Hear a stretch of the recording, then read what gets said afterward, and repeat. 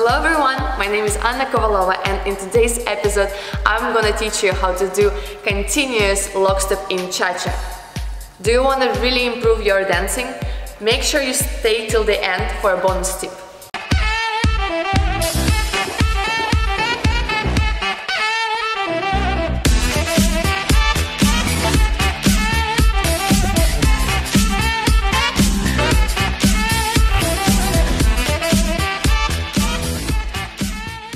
Well ladies, the most common question and mistake I see is the body weight transferring during the continuous lockstep in cha-cha-cha. Very often I see that girls are just running and falling on the front foot. So girls, make sure that you're using your standing leg, in our case it's our right foot and our right leg. Make sure that you push before you go from your standing leg. So your body weight has to stay longer on your right foot. Something else to consider is your right arm position. Make sure that you create a beautiful L shape in your elbow and in your right arm. So very often I can see these positions during the lockstep. Or straight arm. Make sure that you have an L shape.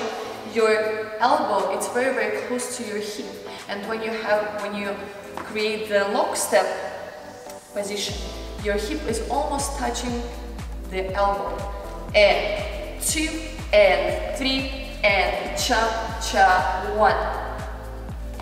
That's how you achieve a very nice hip action, when you always think about engaging your hip to your elbow. Plus you will have much more prettier upper body position and your shoulder line.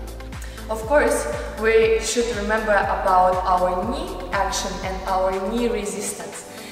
That's a great exercise when you use your resistance band between your two legs. Try to stretch your knees, and when you move your foot forward, start from the knee. Stand the knee at the same time.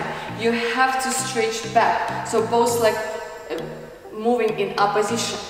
2 and 3 and 4 and 1.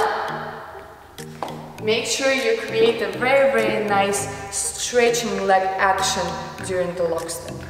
Let's connect all those points in our continuous lockstep. So number 1, your posture and your connecting arm, your elbow. Number 2, use and feel your standing leg. Number 3, stretch those knees. And 2 and 3 and 4 and hip touching the elbow. And stretch. Alright, one more time, a little bit slower so you can get it. Elbow, foot, knees. And 2 and 3 and 4 and 1 and 2 and 3 and 4 and 1. Here is your bonus tip for continuous lock steps in cha-cha-cha.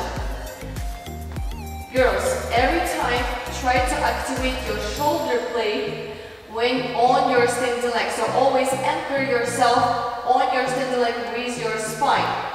2 and 3 and cha-cha 1. Activate the spine action and activate during the step forward. One more time, just look at my spine. When I take a step forward, my right shoulder blade engage maximum of my back foot and I'll lock. Activate. 3, cha-cha 1. You know how this works. Make sure to subscribe and hit the like button.